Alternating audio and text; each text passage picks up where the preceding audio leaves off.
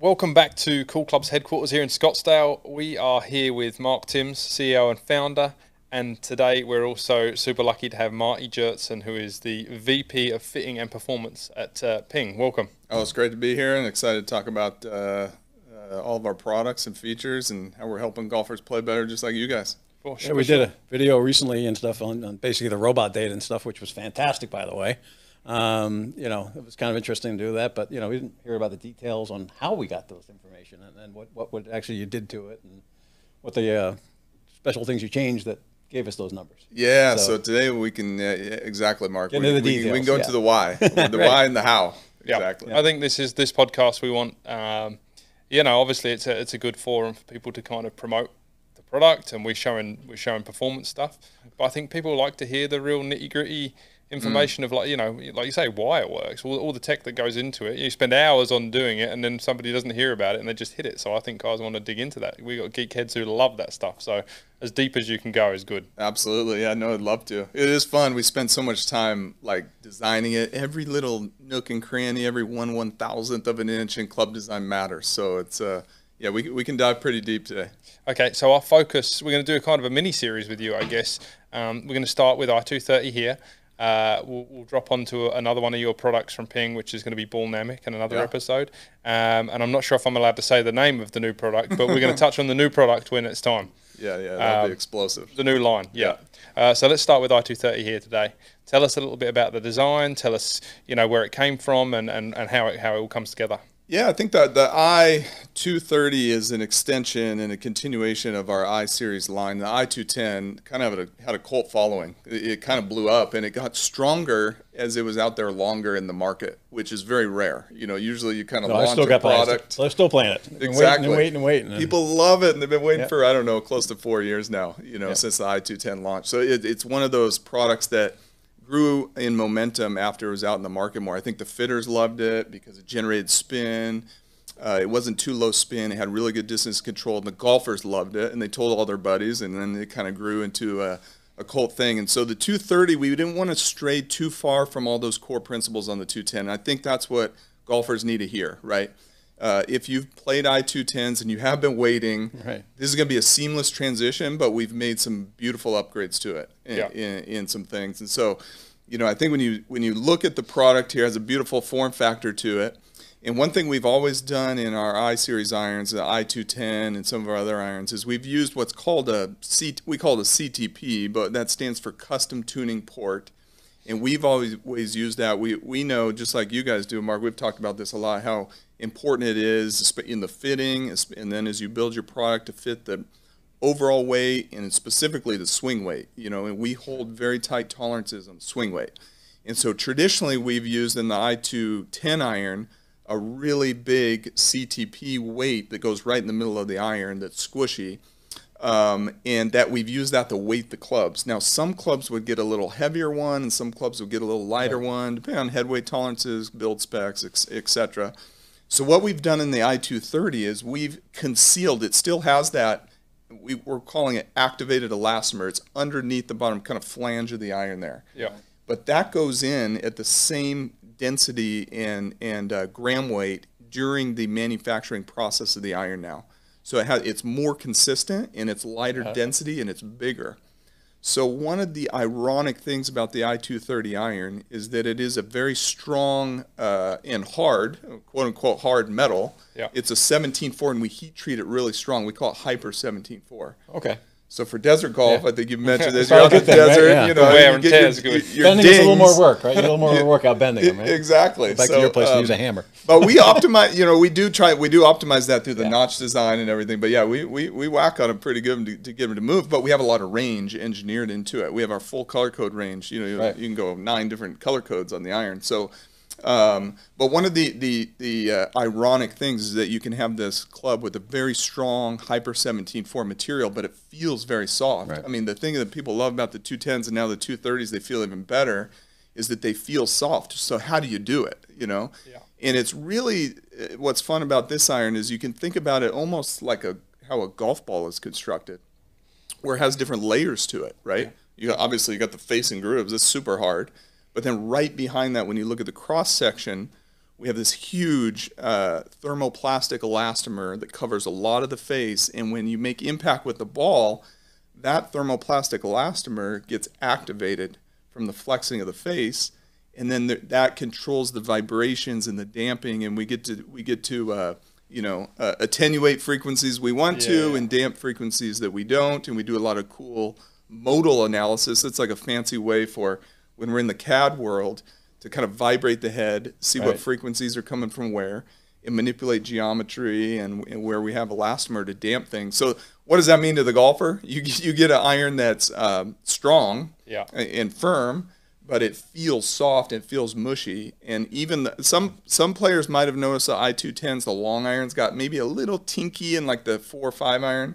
We've gotten totally rid of that with the 230s. Like the long irons feel just as mushy as the short irons. Well, sound is huge, right? So sound makes a huge difference to feel. It's probably 90% of feel. So, we're actually thinking about adding a sound test, and putting up microphones. So Dr. Mace is working with me on that to kind of see what the difference is, because you can see the frequencies that are bad ones pretty quickly, right? You see where the nasty sounds come. And, for drivers or for irons as well. I mean, why not? It's one of the toughest things is to design product that has the inertial properties, performance properties, save weight, but still have it sound good. And we've made a big investment of that in all of our product categories, even our new family that's going to be launching in the springtime.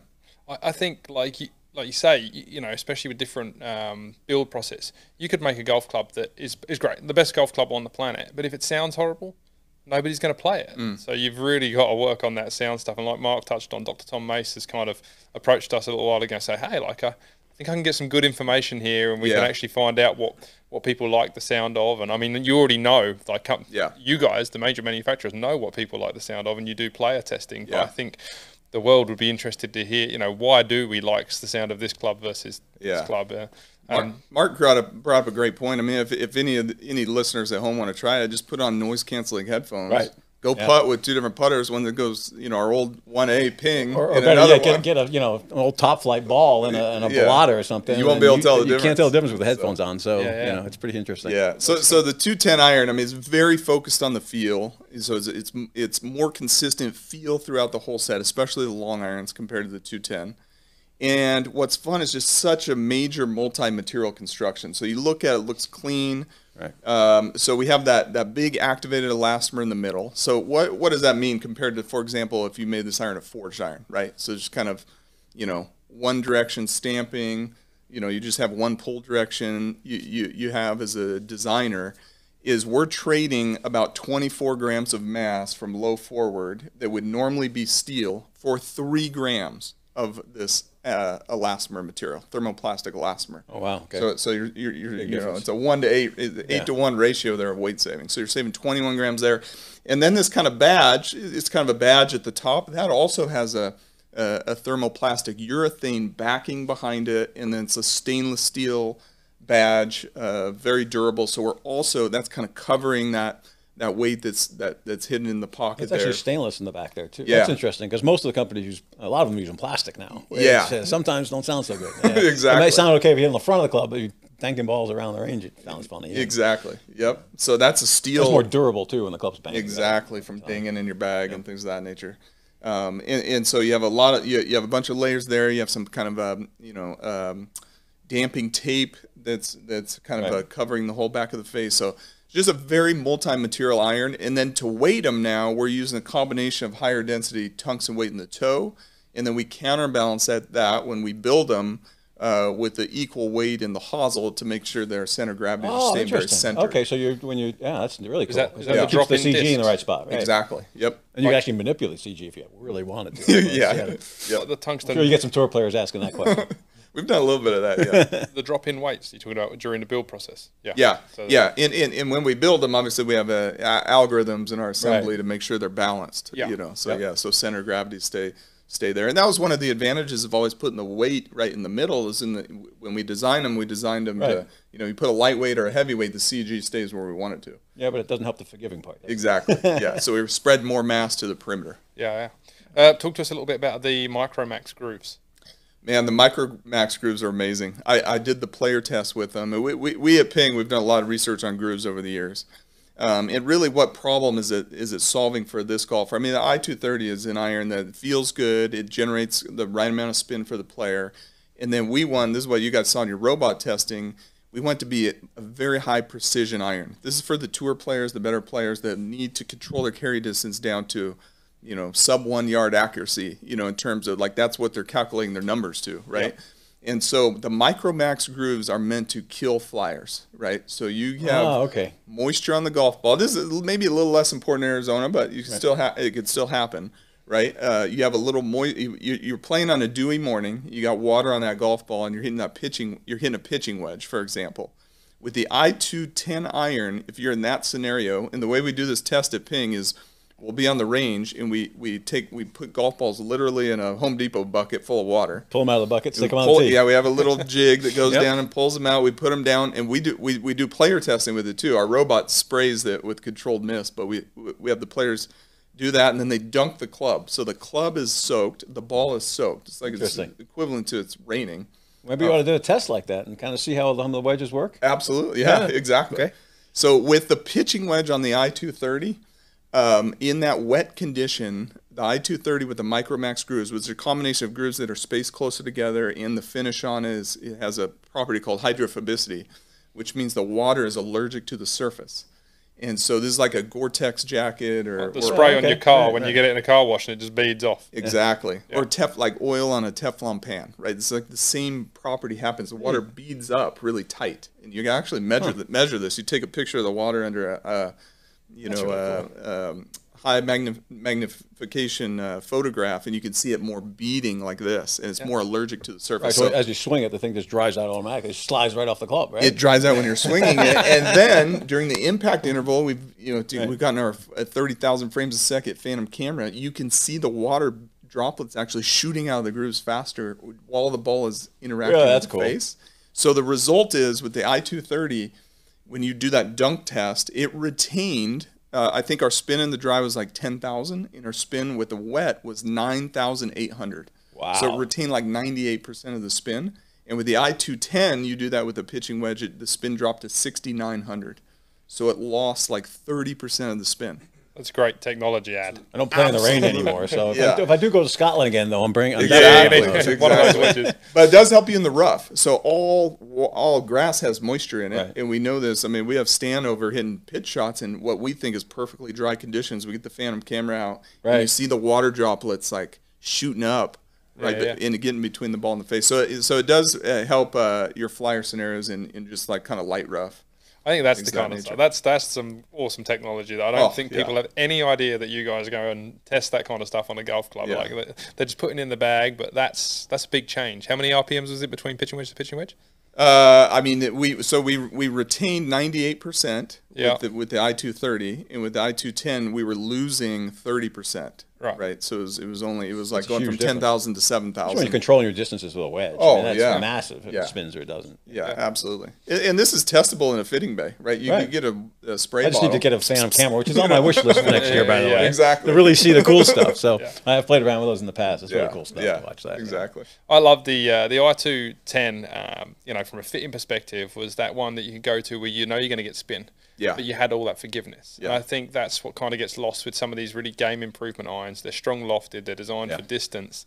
And sometimes you just need, a slower swing speed to get some spin, get some launch, and just like see ball flight and know the yardage they're going to carry it. So obviously this sounds like it's down that road. Yeah, exactly. I mean, it's not. I mean, low spin and irons can be good for some players because it helps them hit it further, right? But this player, they're bringing the speed to the table. They don't necessarily need that. And we have some great fitting tools to help kind of find out what is the optimal spin. I think, only high-speed players can get 1,000 times the club number, right? So 7 iron, 7,000, etc. Right. I mean, as speed goes, that's tour average. That is tour average. Exactly. The average player that we deal with every day. Your everyday player, I mean, as speed goes down, the speed helps drive create the spin. Yeah. And so, we do want that. But we have different loft specs that we build these to. We have a loft spec called Power Spec, which is a calculated strengthening of the loft if you're trying to reduce spin for a certain player. And then we So actually, it's not just direct, like 1 degree all the way through. It's kind of spread out. You thought it through. Yep. And, Yep. Like I do is I actually make the long irons a little stronger and space them out more. totally. Whatever, but, Yep. yeah. So we do that through modeling and player testing and things of that nature. And then we have a retrospec, which is a relaxed loft. Okay, this is kind of a secret, semi-secret setting. It's like you go to In-N-Out Burger. Bounce because people are steep and trap it and whatever. I mean that's good for some people, especially if they get the shaft lean forward a lot. Yep. And delofting it. I did a lot. I'm the opposite. I don't need any bounce. I don't take divots. I-210s for juniors. I did a lot of retro spec with because they were kind of lighter head weights too. It was perfect. Like build them light, build them high lofted, and let kids hit it high. So that was cool. But this set is, I think, is really focused on the gapping, and so this is our best gap set. It's not a very exciting thing to talk about, but for your player with 110 miles an hour kind of ball speed in the 7-iron, they're going to gap right there at like 11 yards per club. And that's a good rule for gapping, is you take your 7-iron ball speed, divide by 10, and that should be like your perfect gapping, right? So for me, I'm 130 7-iron. Right. I get my space in between my irons 13 yards. Yeah, I've always messed mine. I try to get mine at 15. But I strengthen the long irons and weaken the short ones to do that. Because I figure I still have many clubs on my bag. But. Or you got 150 ball speed in your 7-iron. No, I don't. I was going with that. But with that math, I'd be wrong. But it's a good rule. Is if you're 100 miles an hour, ball speed 7-iron, 10 yards. So it's a nice little thing to remember. Yeah, I've never heard that. Yeah, it's interesting. Yeah, I've used to for a while. Especially like ladies and seniors don't know how far they hit it and stuff. Just kind of put up a sheet and show them kind of the differences in distances. And as you get down to lower club head speeds, people swinging 6-iron or 7-irons at 65 miles an hour. That comes to like 5 yards. It makes it makes total sense. I've never thought of it like that. But you always battle. You lose irons as you get older. Well, everyone thinks 10 yards between clubs, right? Yeah. Well, wait a second. If you hit it 300 is the longest one, and your shortest one's 80. How's that work? Yeah. Right. It's okay if you're ladies and seniors is great. Your longest one's 190, and your shortest one's 80 or so, it's easier. So and the slower you swing it, the more the gapping should be based on rollout, right? You can have some clubs kind of get squeezed a little closer and carry, but they'll roll out much further, obviously. So those are kind of things to keep in mind. But we've really focused on the gapping. We